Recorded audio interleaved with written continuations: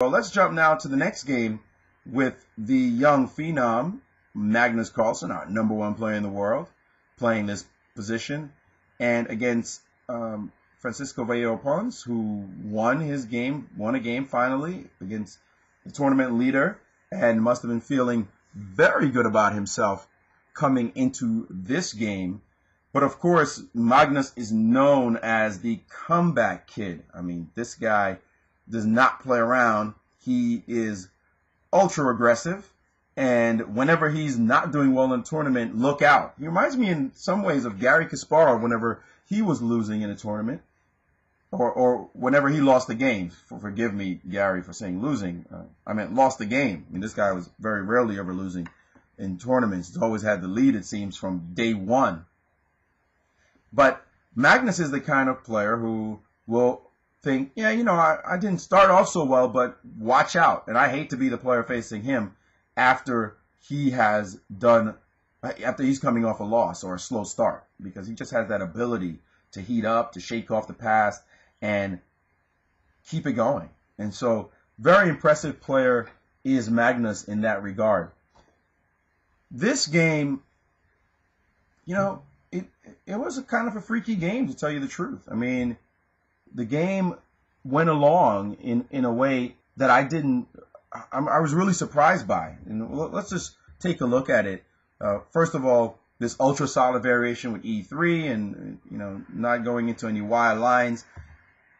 And this move, bishop to F5, this is the move that, you know, you want to play when the player doesn't go for the crazy chess in the lines that go with knight C3 and bishop G5. You know, this solid E3 move, I mean, even queen C2 could have prevented the move bishop F5. But E3 says, I have no pretensions. I'm just going to play chess. And so, naturally, black says, okay, so I'll get my bishop out. You know, no big deal. So after knight to C3, E6.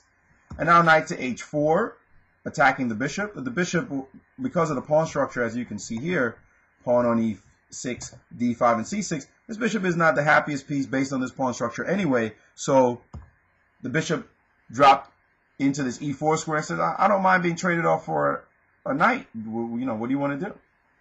So white first said, all right, put your bishop back there. I have another knight I can trade off for in a minute.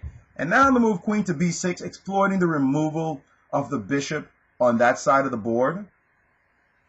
And so queen to B3, attacking this pawn on B7, that is, you know, the bishop left. So if the bishop leaves off of C8, often this pawn is a weakness.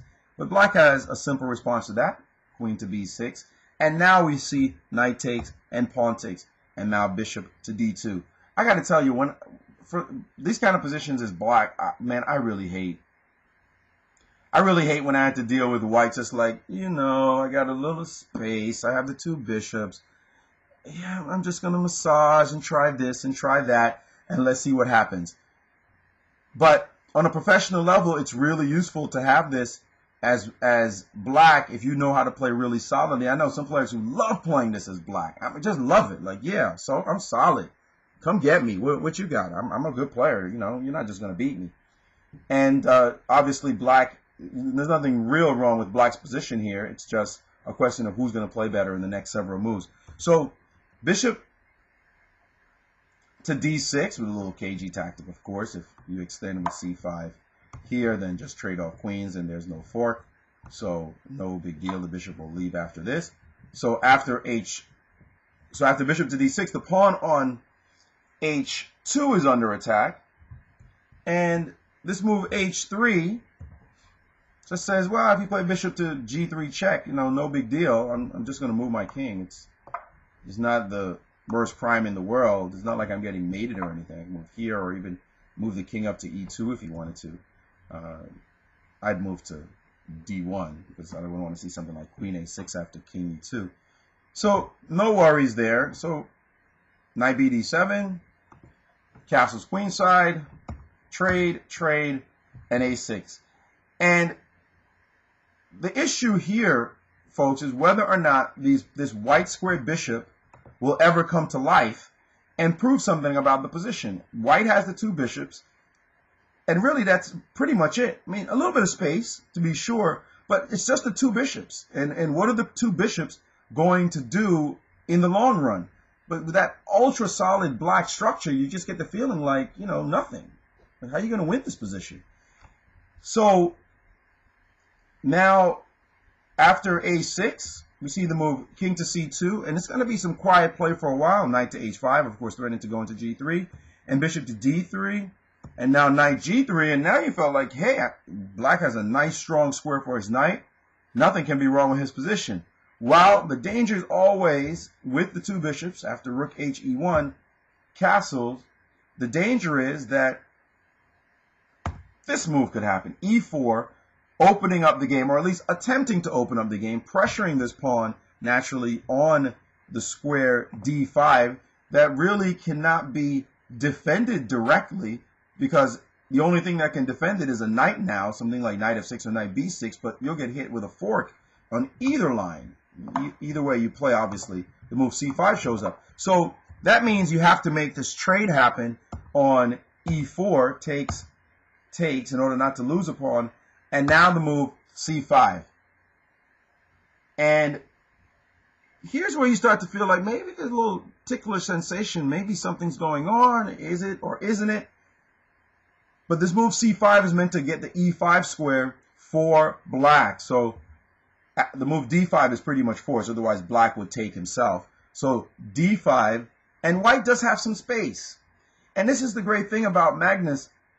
He just keeps making moves and slow move after slow move to add pressure to the position. And now this pawn on d5, not only is about space, that's a passed pawn. That's something you're going to have to deal with for the rest of the game.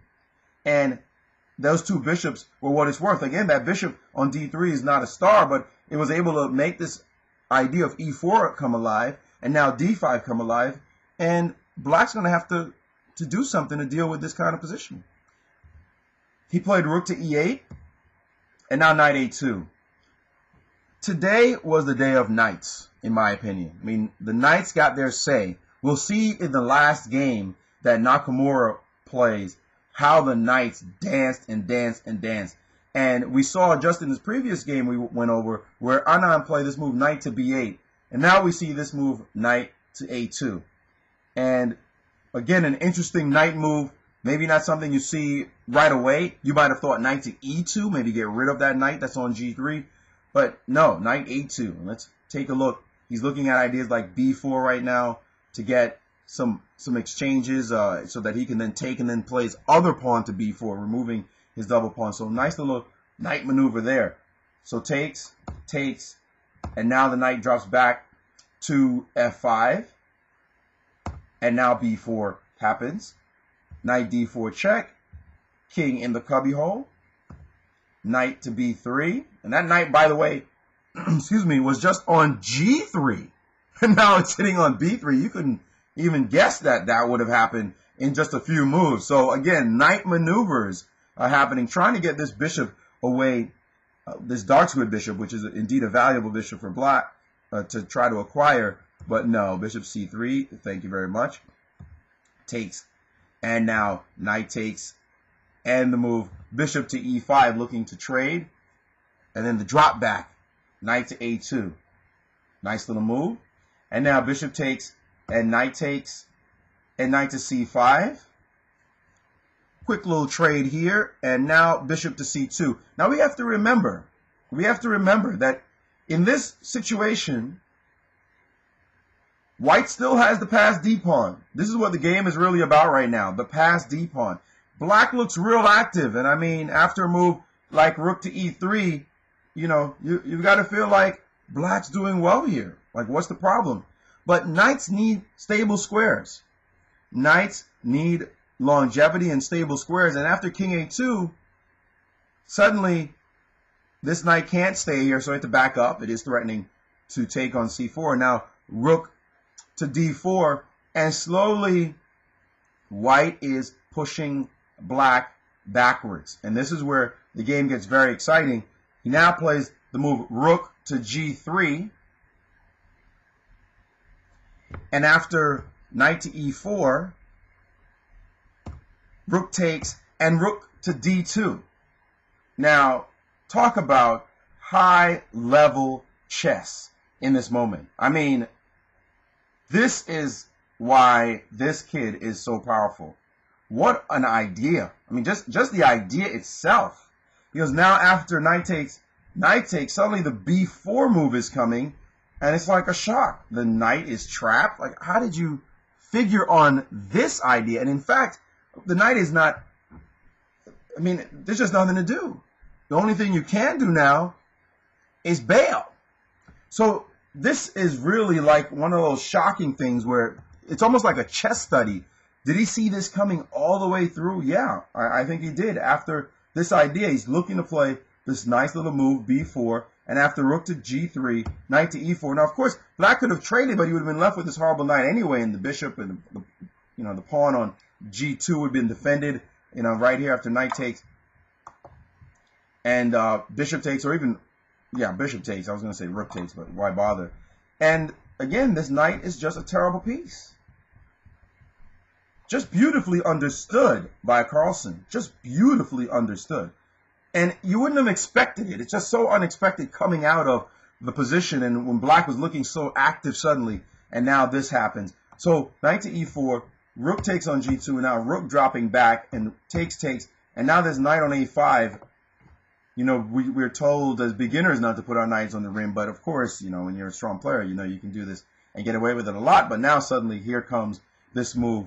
b4 is going to trap the piece. Now, because he had a pawn for it, he's not as worried, but he had to think maybe I have some drawing chances here by giving up this knight and somehow liquidating off. But here comes the phenom again, knight to e4, and now it's going to be a bishop against these pieces. I think that the end game he must have analyzed very deeply after knight takes.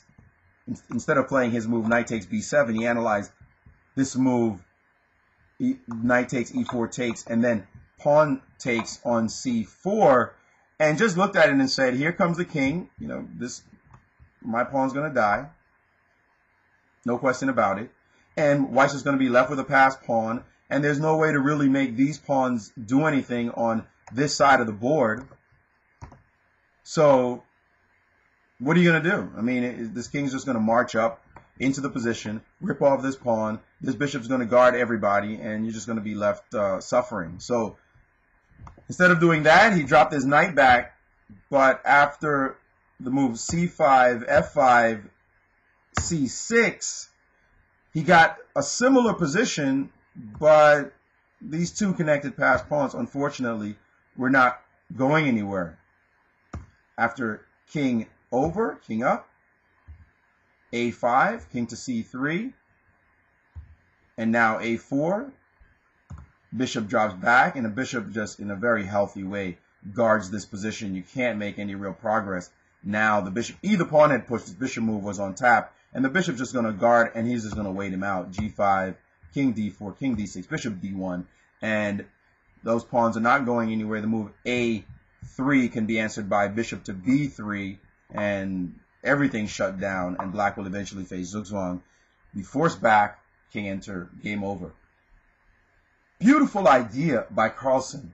Very deep idea of seeing just how the knight that was on g3, imagine, traveled all the way across the board to b3, ended up on a5, and then found itself lost. Just incredibly deep, and the way he did it with knight e4 and rook to d2, I mean, this kid's good. Okay, I'm not the first person to say it. I must be a genius for saying the kid knows how to play. But very deep, deep chess on the part of the young player. And what can you say? The kid played some high-level chess and won the game in deserving style.